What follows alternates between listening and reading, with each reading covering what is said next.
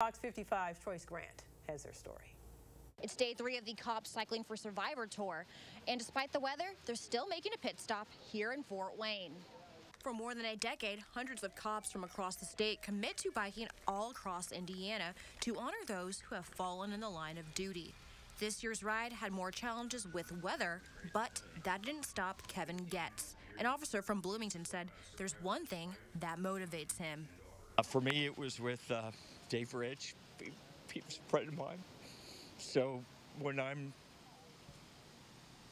getting blustered by the wind and beaten and soaked, I think about him, and I think about his family, and I think about how long his surviving spouse has not had the opportunity for him to walk through the door ever again. Getz says many of the cops cycling have a personal connection with someone as well. All the proceeds from the tour go back to the surviving family members. The last day of the tour is July 20th, where they will end in Indianapolis.